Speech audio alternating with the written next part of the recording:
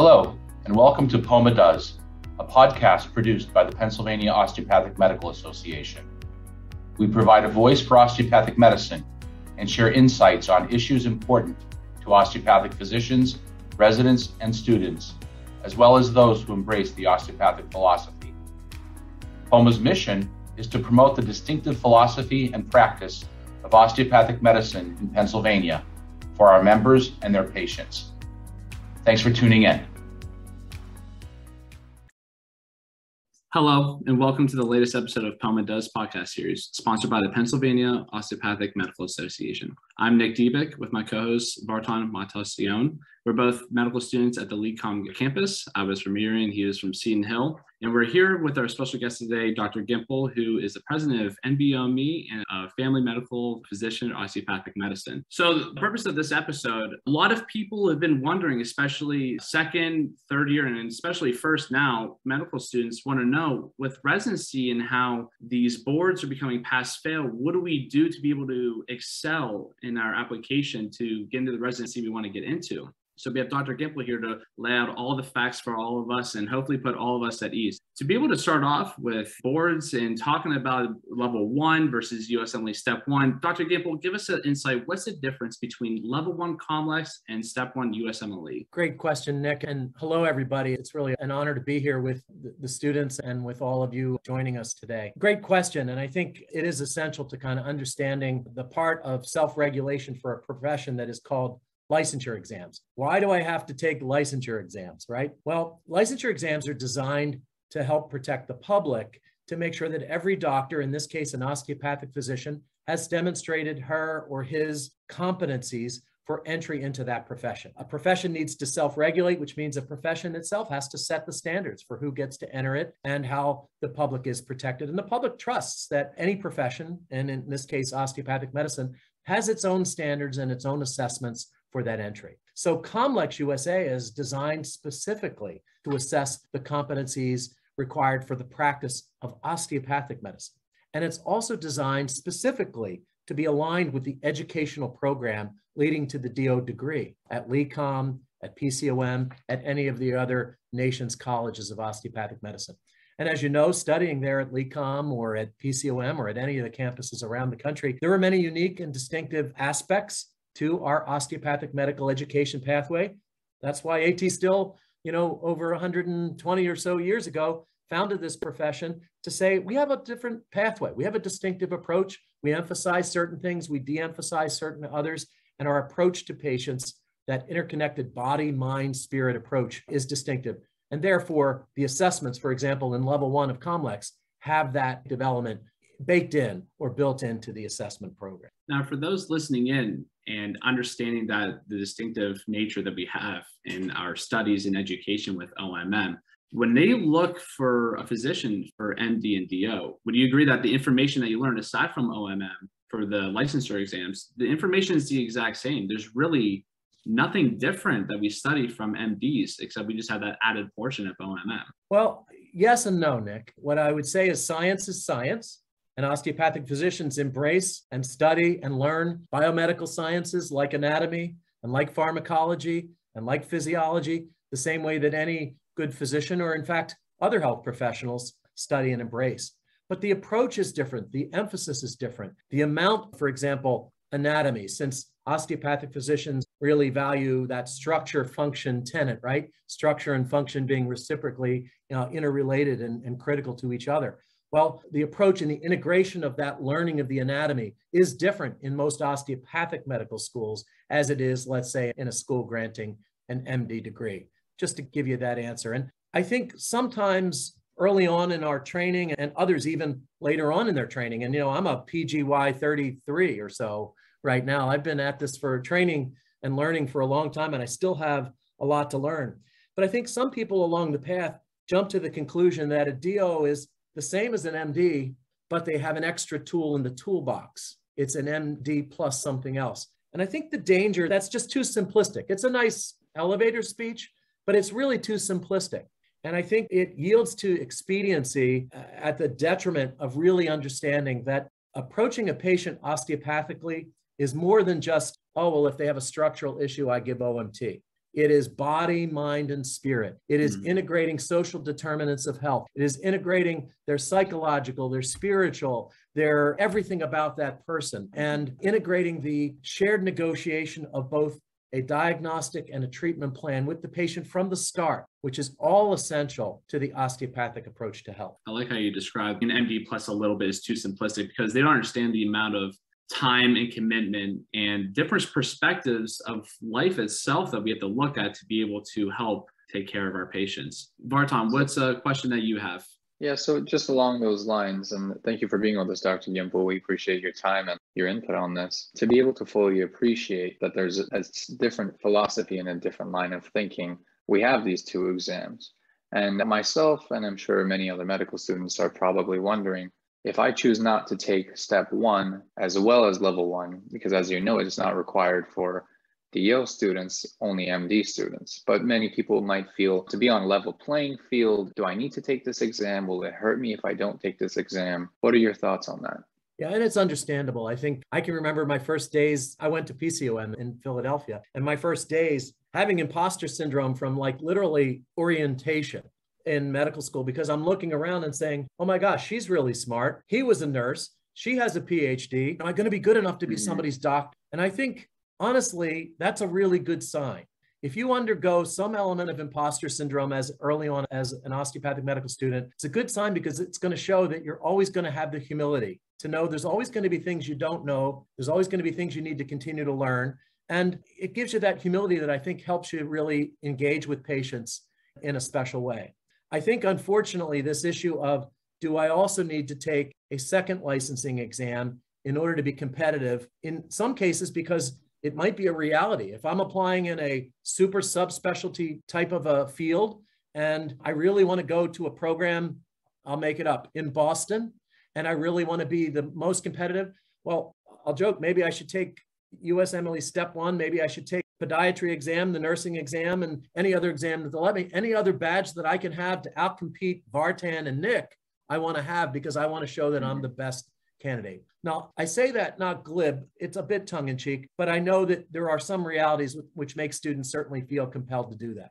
But I think the vast majority of programs, especially in the fields where, frankly, the vast majority of DOs tend to migrate towards, like family medicine, internal medicine, pediatrics, et cetera, are extremely embracing both of DOs and of DOs who really do embrace that distinctive approach, and DOs who have COMLEX as their licensing exam but don't have a step of USMLE. And I think since the single GME accreditation system, we've continued to see increasing match rates.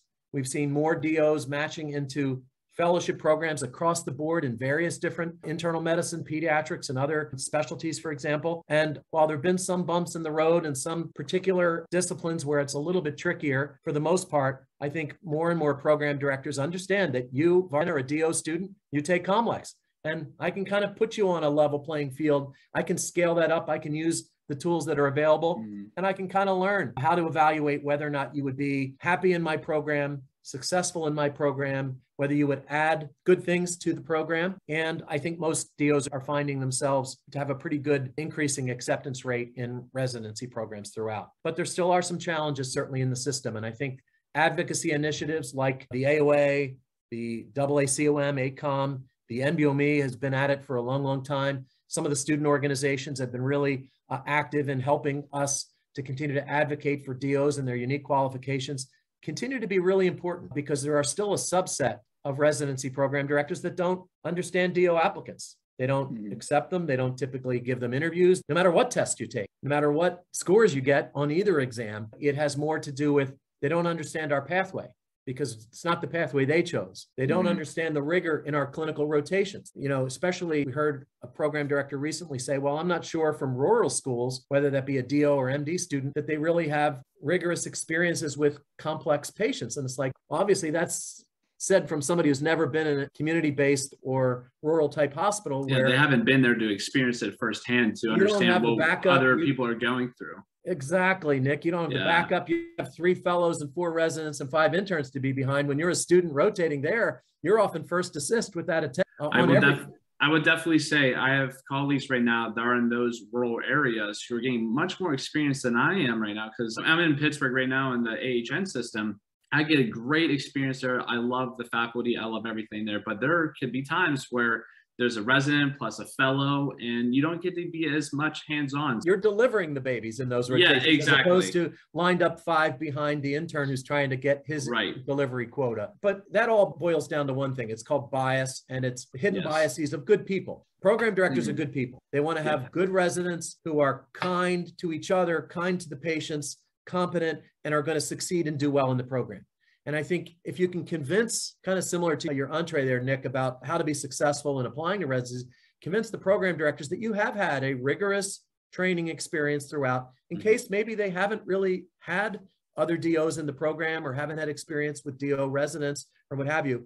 That's much more important than stacking up additional licensure exams or other badges that you need along those levels. And certainly we can talk more about applying to residencies later, but overall, the single GME accreditation system has been good for the profession in terms of providing more opportunities for osteopathic students. Of course, we have a lot more of them than we had 10 years ago. So providing the opportunities for everyone to find a training spot that is going to make them happy, is going to help them to live their dream of being somebody's doctor, somebody's osteopathic physician after just a few more years of training. So all in all, opportunities is what that was all about. Right. Staying in line with licensure, news came out this past year that level 2 PE is no more right now. So can you give me more of an insight about that? Is it coming back? What's going on with the NBOME side of that? Has there been communication about that between the two parties? Oh, great questions. Yeah, we did ultimately permanently suspend or take that examination offline. So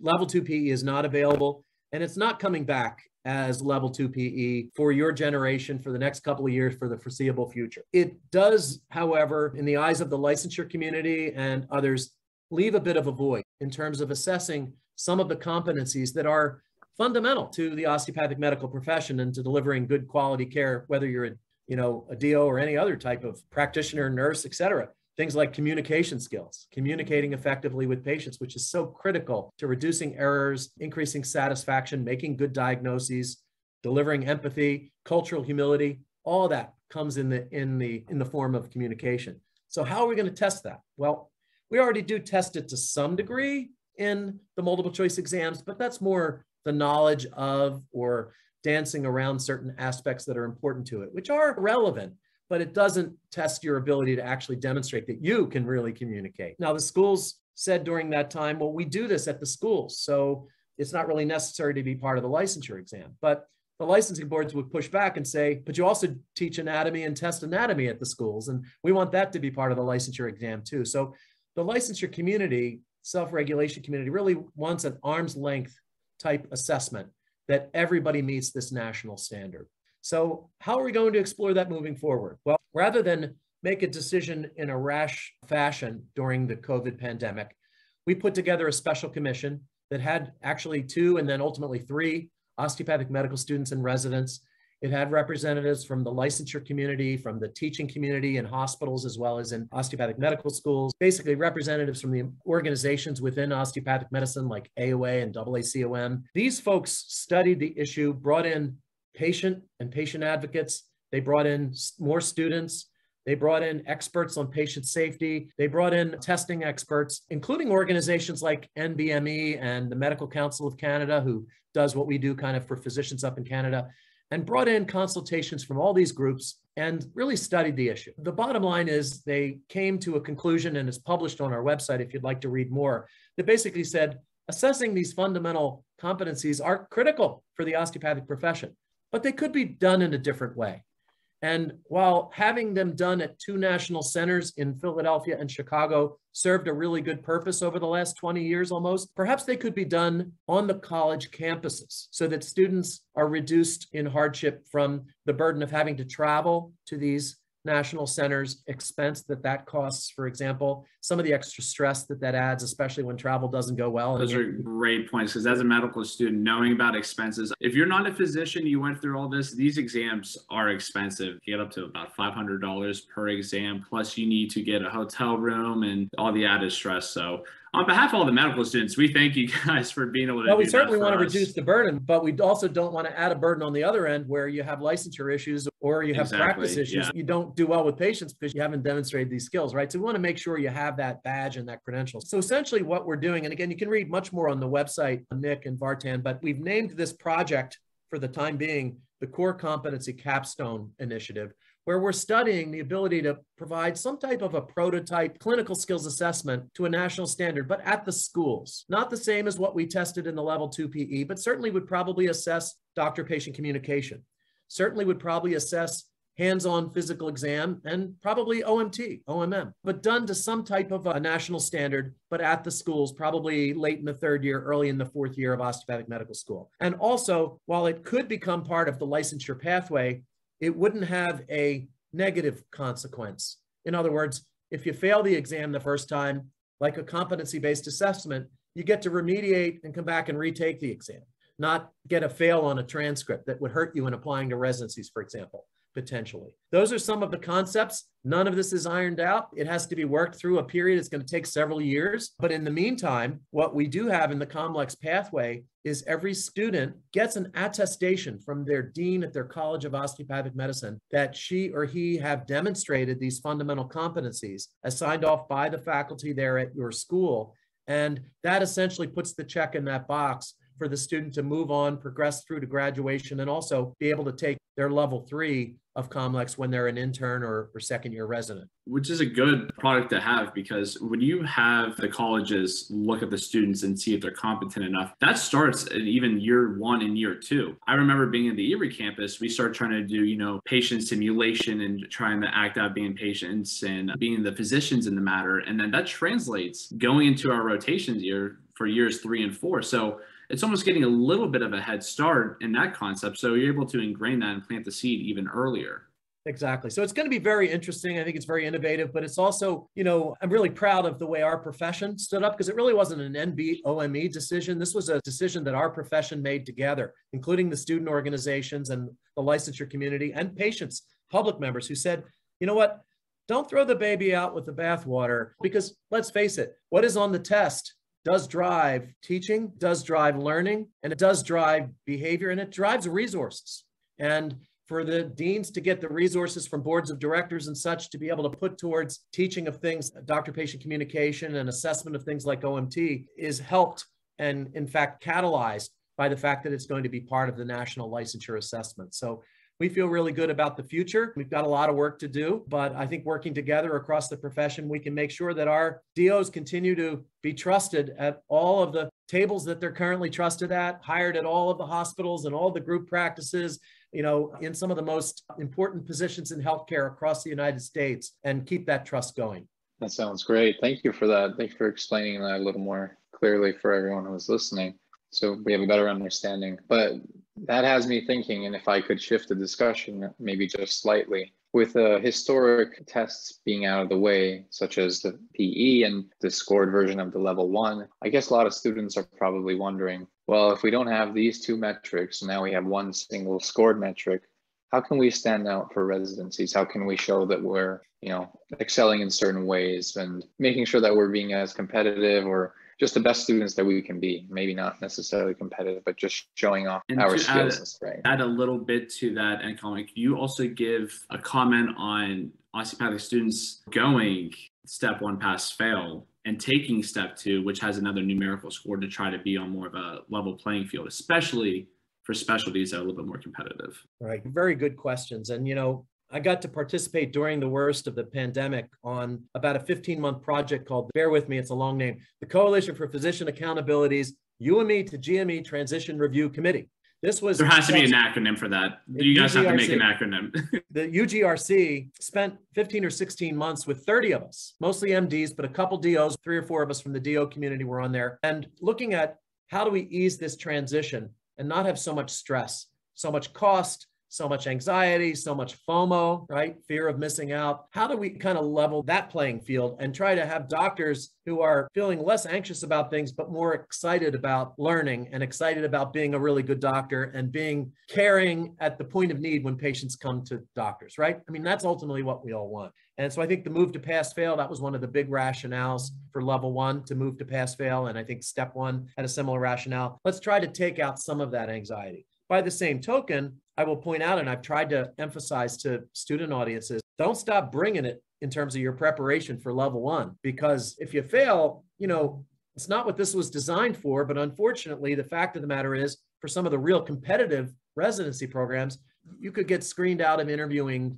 with a failure. We, NBOME, advocates for holistic review of applications. And I would hope that any student who has that one failure on something or whatever should not be held back for that one thing, but yet put her or him in the full context of the full person. If you go to a school that has grades, what's your grade point average? What is your class rank? What are some of the other unique attributes that you bring to the table, like your experiences, your community involvement, your volunteerism, your experiences from undergrad all through, LECOM or PCOM or whatever school you go to. So that's really consistent with holistic review. Hopefully the pass fail on the level one, you still bring it and you still engage. And of course, people always ask the question, I thought you might ask, how do you prepare for level one? Well, the best data shows the best preparation for level one is full 110% engagement in the curricular program leading to your DO degree.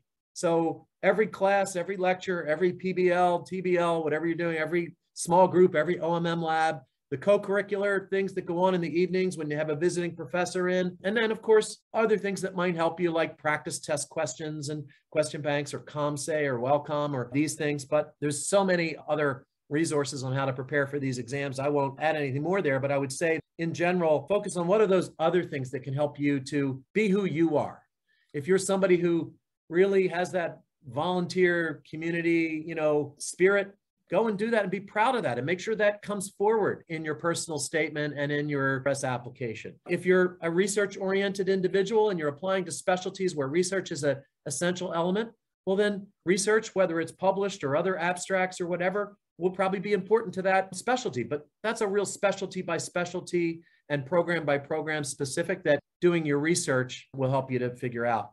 And I would tell you that your faculty at your schools, LECOM, I know them very well. PCOM, I know them very well. All the campuses of both of those and any other students around the country, they're real professionals. They are in the best position to advise you on, do you need to add this other thing to your application? Like Nick, you mentioned, maybe for certain situations, a real competitive specialty, I'll mention neurosurgery or dermatology. Okay, maybe you might want to consider taking a step 2 on top of your level 1 so that all of the programs would accept your, or at least most would accept your application, at least to review it. But then in those particular specialties, there are probably other unique things that you want to do to add to your application to make sure that they really know you're all about dermatology or you're all about neurosciences or all about their particular program to there. But I would tell you, for internal medicine, for psychiatry, for family medicine, for pediatrics and whatever, physical medicine and rehab, good example, 100% of residency program directors report accepting and interviewing DO. And 100% of residency program directors in PM&R use COMLEX for DO applicants and do not require USMLE,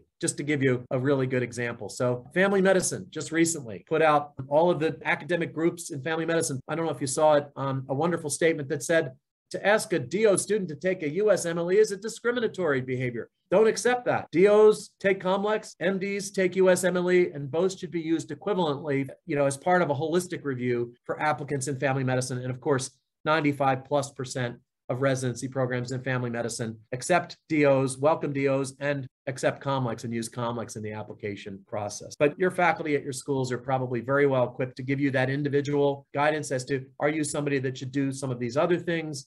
How's your application looking? What would you like to beef up? What should you focus on in your personal statement and others? And as everybody always tells you, be yourself, because you want them to want you for who you are. So when you go there, you'll be happy in your own skin and you'll be accepted for the contribution you're going to make to that residency program, because you might be there 3 years, you might be there 5 years. And I think that's really important. That was a great explanation. Honestly, there's so much you just went into that just motivated me. Made me want to run through a wall right now, actually. You got me really pumped up. You got to start giving me like pregame speeches before exams and whatnot. I love that. Use a lot of caffeine. Yeah, caffeine is every physician and student doctor's best friend, and we all love it. You did make a good point, though, that the discriminatory factor, how we could feel like that sometimes. And we know as DOs, as we're evolving more and more and more the level field is becoming more and more even, but some residency programs and directors, may still be a little bit naive and not have that level playing field. But as we're approaching that level field from where we were 30 years ago, do you ever foresee a common licensure examination for MDs and DOs and then having a separate OMM part for DO licensure, or is going to keep it how it is now? Yeah, well, as I started off with the kind of why we have the two paths, right? I think as long as osteopathic medicine recognizes as a profession that we are a distinctive profession, operating kind of in parallel with our friends, who are MDs, who are a distinctive profession. And as long as we believe that the osteopathic philosophy, in fact, integrates with our full approach, that body, mind, spirit approach, we need to have an assessment that is distinctive along that level to, again, both protect the patients and also to make sure that the teaching, the learning, the resources drive towards that distinctive element. Having a separate tack-on subject exam is like that description I gave earlier that I think is expedient. It's a great elevator speech, but it really does confuse the issue. And that's that extra tool in the toolbox. DOs are not just somebody who has an extra tool and you can test that extra tool. COMLEX actually has osteopathic tenets and principles integrated throughout all the elements, even the way we present the cases, the blueprint with the competencies in COMLEX, really group and sample from the content. We even, for example, study what osteopathic physicians see and do in practice. We look at national ambulatory and hospital statistics, and we, no surprise, find that DOs see more common presentations related to the musculoskeletal system. So our assessment is going to have more content related to that system, just like our curricular program has more content related to patients presenting with those types of complaints. Which makes sense why the PM&R community love the DO so much, is because we study it even harder. Might as well keep us in that realm, especially for that. Makes a lot of sense. So I don't think there's movement. There has been encouragement. You may know that there was a group of students, one of the larger student organizations, who came together, SOMA, and said, we think this is the way because we think the discrimination, that this is disadvantaging us. Of course, still about 40% of DO students around the nation don't take a USMLE step. They just take COMLEX, and they do very, very well and match very, very well as well. But they thought that that was a convenient kind of way of moving there. But of course, there are a number of licensing boards across the country that do not license MDs. They only license DOs in their states, and they require osteopathic licensing exams because they want to demonstrate to the public that the DO has actually demonstrated their competency for the practice of osteopathic medicine, an MD plus an extra tool in her toolbox, but actually an integrated approach. In the intermediate future, I don't see that approach moving forward. We have discussed it certainly with the student organizations and have, I think, described why AOA has an official position that the only exam for licensure for DOs are those that are osteopathically distinctive, like those put out by the NBOME. We continue to have discussions and to hear feedback and certainly to advocate for DO students and their qualifications. And we would implore any student who feels that they run into a situation where they feel discriminated against to let us know. Where did you feel? Where did they tell you you couldn't be interviewed? Or where did they say you couldn't do a visiting rotation? Or where did they say you needed to take a USMLE if you're a DO student and you have COMLEX? If you go to our website, we have a new section I'm so excited about, Nick, that is on our website that's called an advocacy page, where we actually have kind of some tallies of just the most recent advocacy wins, like at Brigham and Women's up in Boston and at Oregon Health Sciences University and others, where a few months ago they said USMLE was required.